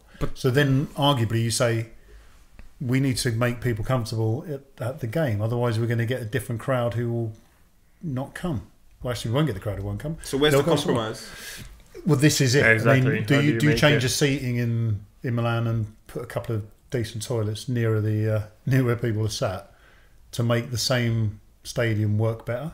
I think Chelsea's a good model to look at. I remember watching 96, 97 Arsenal 3-0 at Chelsea, and it was under construction literally as we were playing. And then I remember years forward, Mourinho's gone there, and you can see the structure of it has developed, but you're still going Chelsea. You don't think for 1 second you're not going Chelsea. Anfield's similar. It's just gradually building. Yeah, but it's still. I remember going Chelsea 96, 97. I went Chelsea the other day, and although it's a different feeling in the sense of a younger crowd and all of that, there is still that sensible, that authentic. Like, yeah, I'm going to a Chelsea game. I don't know how West Ham fans feel. They must feel devastated. That's horrible, that ground. You can't alienate fans and then just try and create a brand new thing that's happening. It's hard, that isn't it? no one recognises from before. You're alienating like the people that were there from the start, the heritage. I've had this conversation before. I mean, my thing about the stadium, it depends on your team and what your team does. So if Arsenal haven't won the league since they moved to this new stadium, if Arsenal win the league, then the stadium becomes better. Somehow, because they've done it at that stadium, and it's the new journey in a sense, or a positive journey. West Ham's the same. Terrible ground in the early days, right bang in the early days. A few good results, and people talk about the atmosphere changing. Man City was another one. So I played at Main Road. Did you? Oh yeah, of course you did. Main Road looked cool, won man. Won the FA Youth Cup. Did that one weird stand in the left? Yeah, Main Road could have changed though. Like, who was Main Road? But do you know prior to heritage, the Premier League, I'm joking. The record attendance for a top flight game in England, league game, was Manchester United at Main Road. No way. Go on, Main Road. Okay. Sorry, I used to read stat books. So Main Road, they go to stat books, record books and stuff. Cool. Panini stickers.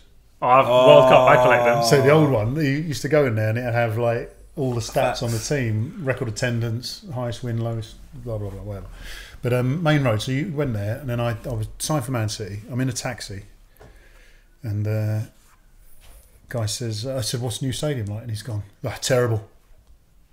So why is that? He said, "Split all the fans up, all the singers." And it's all new, I can't understand it and all that. And I said, "Well, surely the performances will dictate the atmosphere rather than the fans having to generate the atmosphere." Anyway, so the first season I signed in January, so we played Man United, beat them 4-1. Fucking hell, the noise. And I thought back to the taxi driver. It was like, what's he on about? It was so loud. But that was Man City beating Man United, and therefore the success in itself creates atmosphere. So Arsenal win the league. Yeah, and no, all of a sudden the Emirates is a fantastic stadium. I know some City fans that just still don't like the atmosphere. You're never going to please everyone. But that's a one-off game. That's the Manchester derby. Like, you'd probably be motivated to play that in Hackney Marshes. Like, I think that's a different situation. You're talking over the course of time. PSG fans are not happy with the atmosphere right now. It's very Hollywood, and I think that as long as you've got people that have got something to compare it to, which is a completely different experience, and on top of that, you can just watch global football. Look, I use Serbia as an example. You're speaking about India. When you take a look at atmospheres like that, and then you actually go out and feel them. I remember World Cup 2014, hearing like 60,000 people scream Messi after he scored against Bosnia. Like, I'd never felt anything like that before, and I've been going to football in England for several years, and it's like, there is somebody that could say to me, possibly in the 70s or the 80s, you did have elements of that. But as much as the game develops in this country, and as much as it moves away from the heritage, I just think we're getting to this point where it's just a bit... Am I missing out on something here? Bland. Is this heritage? Is this Yeah. like sign language? See, the heritage thing is Poet made a joke. So, what is it when you have a belly in it? Yeah, like Or you're old guys and you get old and get belly. You've got a heritage belly. Like a heritage It's belly. heritage. Like it has memories. You can speak about this belly. Heritage. There's heritage in there. There's heritage in your belly. You're not fat. You just got heritage. Yeah, you're not fat. When I'm in India next week doing TV, yeah, and I talk about the FA Cup stuff, I'm going to go, yeah, I remember back 2008. Heritage. Yes, you have to.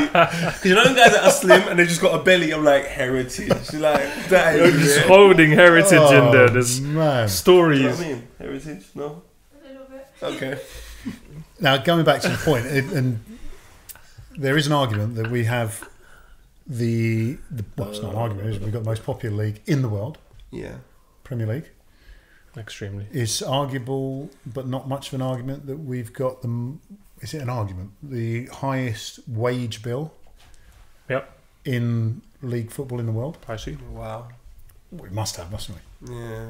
And in the end, there is an argument how solid it is that therefore the ticket price. Because if you go to Serbia, I'm sure they're not charging you £60 for a ticket.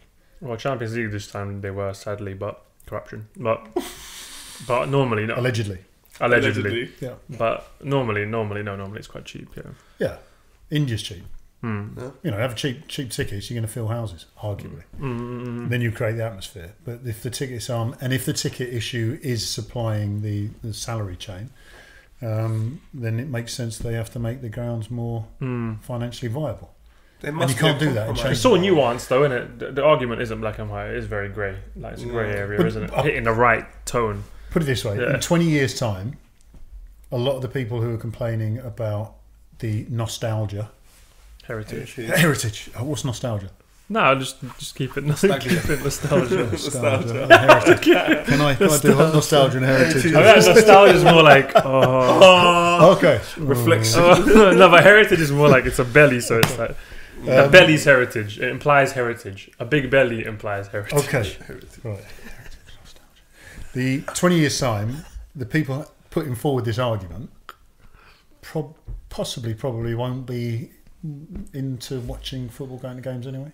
You reckon I'll be into just like Amazon Prime and like the VAR the demographic will shift. Virtual technology. But what would that do to the game? Because I feel like if you don't have, if it's on the ground level, if it's not being like celebrated and appreciated, what happens is people just lose interest because we are what makes the game. Like everyone that goes to the game. Yeah, but your age puts you in that sort of on the cusp. We're like in the middle. You understand a bit of the old school, and you can see what's happening. The middle child. The older guys will the younger generation, 18, 19-year-olds now, I would argue. Well, it's not even an argument. Yeah, they don't know the heritage stuff.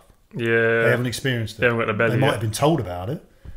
I was told about the Maracana in what's the world record? 124,000 or 200,000. Argentina versus Uruguay versus Brazil. We're never going to get that again, are we? But the problem is, why is the game change? Yeah, exactly. The game changes, and we like what we get used to. This is just England, though. These kids have Instagram. These kids have Twitter. They can just go and look at the Glasgow Rangers Celtic match just the other day, and they can see a atmosphere. Right, they can even go there if they want. I'll show you a video of the 70,000 Indian fans. Do you know where I'm coming from? But that's happening today. It is never going to replicate being there. And that's the difference. The people it won't replicate it, man. No, I think in England it'll never happen. You've been to Highbury. You've been to Highbury, man. That's what I say. I think in England, I think it's not going to happen. But in Germany, football is still great. Like football is still great in Germany. In Italy, the fans are still going. I just think it's a problem for England. I think it's a massive problem for England. They are genuinely losing. Like Arsenal games are empty, bro. Games are health and safety is a big thing. Yeah, like in Italy, Spain. So health and safety isn't that big of a thing, bro. It's just I can't really put an argument forward with regards to Germany other than watching on telly. I think the other thing which is interesting, and the fact that I work out in India and Asia a lot doing TV stuff, is that Crystal Palace, for example, could turn around theoretically and say, well, actually, the money that we generate isn't just from bums on seats. It's because we are now part of a global audience, and we can generate money in Asia. However, they're going to do that because there's probably more people in Asia watching Crystal Palace matches than are in England. True. So therefore, it's kind of, well, actually, the people in the ground. It's nice to have. It's better to watch a game full of people than it is empty. Yeah. Doesn't matter what standard, what level. But then, if you're only going to get people in by doing it cheap, then you have to make the money somewhere else. So Crystal Palace could be a good test case, I reckon. Crystal Palace, they have a good atmosphere. Really good atmosphere. They're trying to build something a bit more heritagey with the fans. Yeah, go on, Ultra section. Do you know what I mean? World War III, Ultras. Yeah, World War III. It's going to happen. Zombie World War III. Yeah. Interesting about Ultras. So I went out to Switzerland. Yeah. Luzerne. Yeah. And love it. When was it? Last year? Year before? Year before? Who played? Yeah, it was year before, wasn't it? It was in Swiss Super League, whatever. And we got to the stadium. I'd been at a do the night before, UEFA thing. And the guy said, what are you doing tomorrow? I said, I'm going to Luzerne. He said, I'm a financial chairman of Luzerne Football Club. Come to the match. So I went to the game anyway. Meet him outside, and he's in a panic. I'm like, what's up? And he's gone, they were playing Young Boys or some quite local team, one of the big boys. They're a good team. And he went, yeah. He said, their ultras have gone missing. First thing I'm thinking, ultras, right, problematic. They'd put a train on for them to come to Luzerne, and they didn't get on the train. So like, there's 2,000 or 3,000 ultras running around Luzerne somewhere, and I'm thinking, right, okay, cool. Don't know where I am. Let's get in the stadium. We get in the stadium. The fans had gone in behind one of the goals because they didn't like the little pen they had. Anyway, no problems at all. No violence, nothing at all. But Luzerne was interesting because they have their own ultras. Passionate, dressed in black, flares and all that stuff. And I said, what's it like with the ultras? He said, they don't give the club any money at all. They pay for tickets, but they don't buy shirts, don't buy merchandise, which actually cripples the club in a lot of ways. Yeah, ultras do have, to be fair, a lot of power in let's say Italy, Serbia, etc. In a way, you could say they run the club in many ways. But it's just funny how the most passionate fans don't buy shirts. Ultras is it's a totally different mentality, isn't it? Yeah, and then all of a sudden, again, it goes back to this thing. Liverpool apparently was it Adidas, Nike. Well, that's going to allow them to sell millions and millions of shirts abroad for people who will never go to Anfield. Well, that's going to earn the money, isn't it? So, in a sense, the Crystal Palace argument is: can we sell shirts abroad? Then we don't need bums on seats. Jesus, I rest my case. It's a good case, though. Solid case. What were we talking about earlier? We were talking about psychology. You were going to do a psychology degree. I started one. Oh, okay. And? Why did I stop? Why did I stop? Why did I stop? Why did he stop? Why did I stop? Oh, no, I know why I stopped, yeah. No, I was doing economics. Economics and psychology? No, I started economics. Oh, you started economics? Yeah, I started economics, right, on the Open University. Okay. Which is good, but problematic in the same sense because it takes so long. So I started economics and then done a load of modules, don't know how many credits I'd got, 100 and something credits, and it went on to differentiation, maths. Oh, I hate that. I thought, I know maths, I'm right. Page 1, yeah, algebra, whatever it was. Then page 2, differential. I was like, it was, that glazed look. So I thought, no, I'm not going to do it. I just left it. I didn't even reply to an email for about a month or so, 2-3 months, whatever. And I got an email through saying, you haven't replied, you haven't done anything. Do you still want to do the course? I said, no, I don't get it. So I'm leaving it. And they said, well, you can change your course. So I thought I'd do psychology. One of the modules was therapy. Oh. Yeah. Different types of therapy. Don't get it. Didn't get it? No, it was too many different types of therapy. It was like any problem you had, there was a therapy for it. It's kind of like, hang on, do we do humanistic, do we do Freud, and do we do CBT, all of that stuff? Yeah. I think all of them can work for the right person, but you can arguably spend your whole life looking for the right one. Oh, God. Yeah. Right, okay, I've got 6 different therapies here. They recommend that I do 3 years each to find out if I'm the right person for it. Oh, God. By the time you find out, it's time to go. Yeah, that's at the end of After my journey, 3 years, do you think this was right one? No, you better try another one. Okay. So you were doing psychology and you stopped? Yeah, because there's a sort of global sense. Now, most people, are right-handed, for example. Yeah. Which is great, but I don't know if either one of you are right-handed. Yeah, both right-handed. But I can argue that there's a chance you are, because most people are right-handed. And it's like the general bit's nice in conversation, but being a little bit pedantic about stuff. I want to know whether you're right-handed or you're right-handed, then it becomes individual, and then all of a sudden I'm spending all my time with individuals. And I thought there's better things to do, like paint people. My darling. Yeah, thank you. And then you stopped. I mean, you've led a very... It's just I just like you, man. You're Thank you. I like you too. That's why I'm here. Thanks. Yeah, true. You probably wouldn't be here if you didn't like us. Absolutely. Yeah. Yeah. You'd be somewhere else. I could be anywhere else.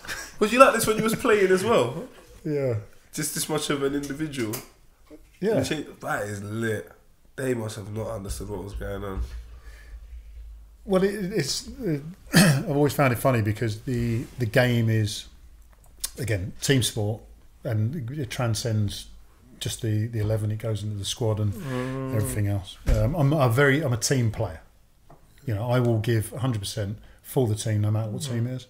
But at the end of the day, you've got to respect I'm an individual as well, and I have my individual needs. So the team thing, you find sort of going through careers that people are footballers, and they kind of their individual status is almost global in a way. It's kind of, I'm part of this industry, and it's part of me, rather than you look at it and you say, and it's a well said verse that an injury can end your career.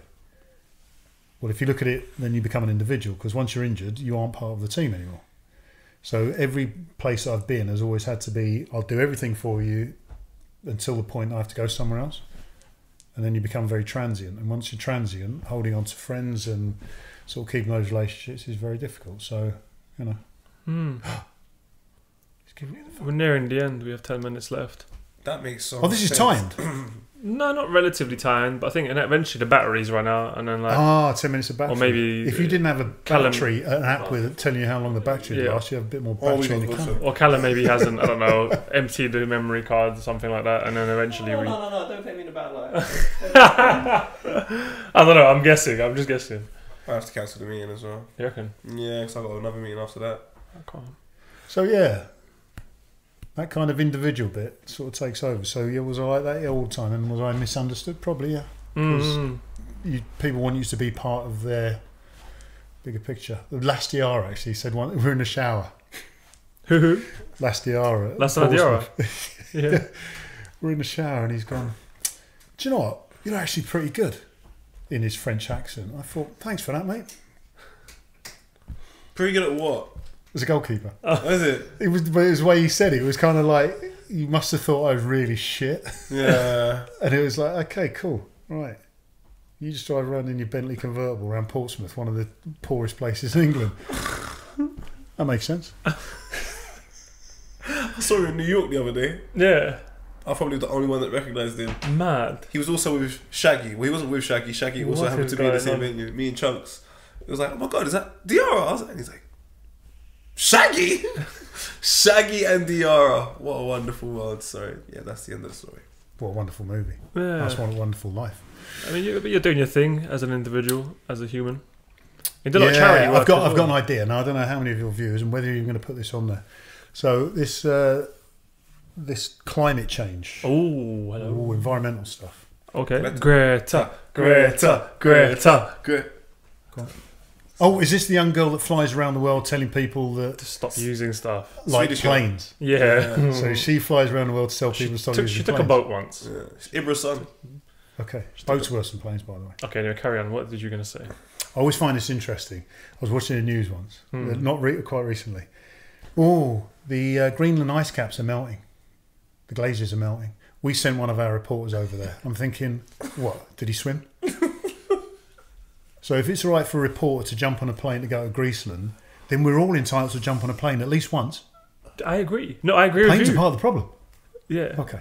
No, I problem with the melting ice caps or glaciers in Greenland, we phoned up a guy local and he told us what the problem was, because the phone's not causing so much of a problem. Anyway, so yeah, I'm looking into some environmental stuff. Okay. Yeah, it's a bit tricky at the moment. Ooh. It's all to do with plants, because plants obviously zero cycle, turning plants into fuel, trying to do it in a way that it doesn't become a business. Oh, which is tough because it's capitalism. Yeah, that's the thing. The industry. The plants I'm thinking about, I'm not going to say it out loud, but they're global. Oh, it's global and plants. It's already been done. I'm not invented anything, but it's kind of it's a water plant. And it's about local communities being able to literally harvest this plant, certain plants, create fuel, so they don't have to chop down trees. Okay. Because they use obviously wood for fuel. They could use a plant fuel. I have a feeling I know what plant you're talking about. Go on then. If you get it right. Marijuana? What the fuck? A water plant? Oh, I thought you said watered. Do you water it? Well, arguably you water all plants. But Yeah, that's right. What's a watered plant? I got some water plants. yeah. Wait, what's a watered plant? There's a plant A plant that lives on water. There's a plant that lives on water. Yeah. Oh, it lives in water. Do you think I should say? No, don't say it. Don't say it. Should I say? Don't say it because they're going to No, research because it. my thing is, right, there's 2 points to this. One is it could be one of the greatest ideas in the world. Well, is it Someone your could idea? Right, so it's called the water hyacinth. Okay. Oh, okay. Now, the water hyacinth is obviously a water-based plant. There's an oil in it which you can use for fuel. And in parts of Africa and other parts of the world, people have harvested it, turned it into fuel for cooking. Well, I think if you can harvest, and it's bad for the ecosystem of rivers because it blankets a river, which means that photoception doesn't work, blah, blah, blah. And also, when it breaks down, it kills stuff off. Anyway, you then dry out the plant, and then the dried out plant becomes a fuel source. This means you don't have to chop trees down or use oil from the ground. If you use the actual fuel in the drying process or the drying out process, then you can produce steam, which then produces water. And I'm not plagiarising Bill Gates because it's something he does with shit in slums now. I've heard, Yeah. So in a sense, you can produce fresh drinking water and fuel from a plant which is a pest on rivers in and around the world. Wow. I can see why you were such an individual. But it's an idea, right? The main thing about it is how you harvest it. And I don't know how many plants you need to produce how much fuel. Judging by what I saw one guy doing on YouTube, it wasn't a massive amount. But there's a boat, and the thing that made me laugh, there's a boat in America. And I said to him, so I sat there and I'm in Hong Kong. I stopped playing PUBG for half an hour. And I've drawn this picture of a boat and gone, that's the boat. Basically, it scoops up the plant, crushes it down. It was a bit of an extravagant boat. It crushes the plant, produces the thing, da-da-da. Anyhow, went on YouTube. This guy's got a similar boat already. Oh, Lord. Have you been in touch with him? No. But the thing that made me laugh was he went, yeah, the water hyacinth is blocking the way. So I pick it up, chuck it on the side and let it break down. No, he was just getting rid of it out of the water. So he doesn't even He wasn't even using it. I was thinking, hang on, there's fuel that you're just leaving on the side there. I wasn't expecting this, but you're heading down the environmental. I've told you now, I did. I've been trying to I contacted Bill Gates, his place, emailed them, emailed some other people, didn't get back to me, and I'm thinking, what the fuck? Got an idea here. I don't want anything from it. It's just an idea which I think could help the planet. And you emailed Bill Gates? Not him directly. His people. for the attention of Bill Gates. Well, the Bill Gates Foundation does magical things. Yeah. The email response was essentially, we don't deal with that kind of stuff. You have to go through some system to get funding or grants and all that stuff. And I'm like, I'm not doing that. I just want someone to deal with the problem. I don't want money. I just want someone to go, I'll tell you what, we can do that. You do a lot of charity work, don't you? In terms of, I have done. You have done a lot, haven't you? What area? Agriculture. Set up a foundation in Malawi, which was similar. I love this story. England FA, everyone batters the FA, but they did some stuff. 2005 went out to Malawi. HIV/AIDS awareness campaign. Do you know anything about the HIV/AIDS issues in Sub-Sahara? I don't know. It's huge. Basically taken out a whole generation. Jesus. Or the best part of a generation. And this generation are the farmers, the young men, women, whatever. And we were out there, and our campaign was to tell people to essentially practice safer sex and all that stuff. I'm thinking, why do they want to look at English footballers telling them about something they live with? Excuse me. We did what we needed to do. We spoke to who we needed to speak to. I'd never been to Malawi before, didn't know anything about it, but the one thing that struck me when the Red Cross charity worker showed me a map, I went, that's a big river, big lake. She went, yeah, it's a fifth of the country.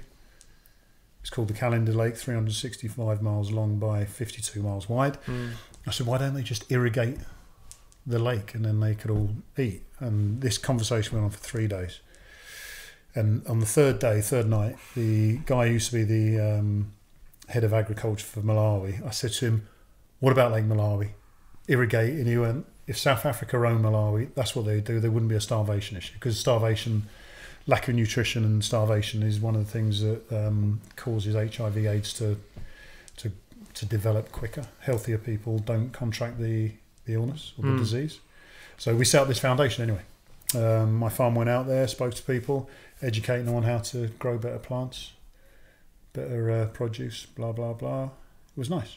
So that's like a direct involvement of yours you got involved in? Yeah, well, I had an idea. I phoned up my mate. Oh, cool. I got back from Malawi and I went, Nick, got an idea. Because the English farmers were basically being told not to farm. Government subsidies and all that stuff meant that they couldn't do what they wanted to do, which was farm. So I got an idea. Why don't you, or you get your farmers who aren't farming just to go out to Malawi for a little while, educate some farmers, blah, blah, blah. He went, yeah. Now, given I'd only met this guy once, Nick, he phoned me back a week later and he went, Dave, I've had a chat with the family. We're prepared to move out there for 2 years. Well, I went, It's a little bit more than I planned on. Anyway, cut a long story short, Nick went out there, educated some guys. We did some really good stuff. And some people out there didn't want it to get any further. So eventually trying to stop it. Corruption, allegedly. It's interesting when you ask someone or tell them that, or suggest to them, shall I say, that they've given the country millions and millions of dollars or pounds. Could you hold some back and give them something else, i.e. farmers?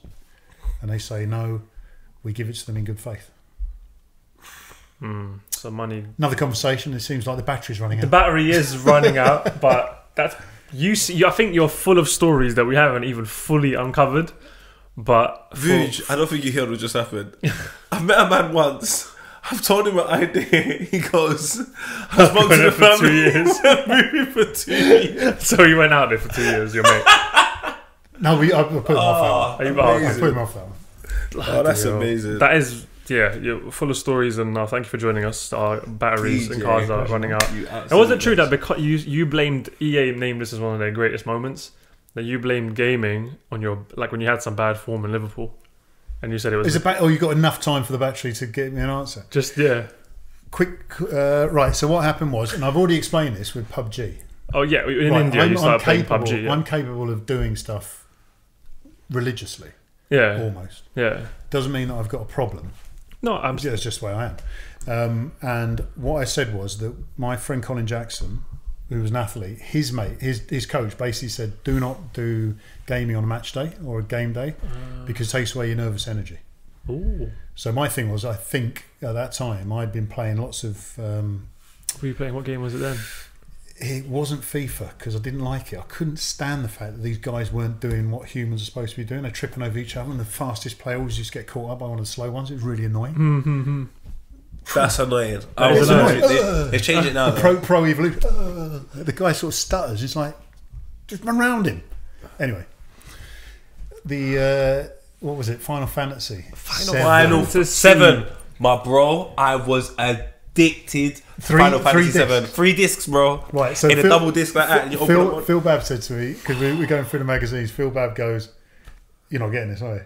It is just right. Phil Babb goes, yeah, I was reading PlayStation Mag or something, and someone completed Final Fantasy in 60 hours. I was like, bang.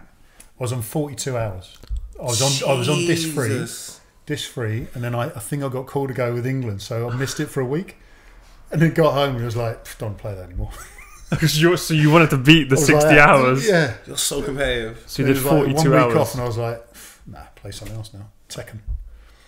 Fantasy was dope. So that was my argument. My argument wasn't that I was addicted and I had a problem. It was just I was told that it wasn't the best thing. You wanted to overcome the challenge, and I told a mate there was a friend of mine who did the interview, and I actually asked him to take it out because I thought it didn't need to be in there, and he went, "No, it's too late."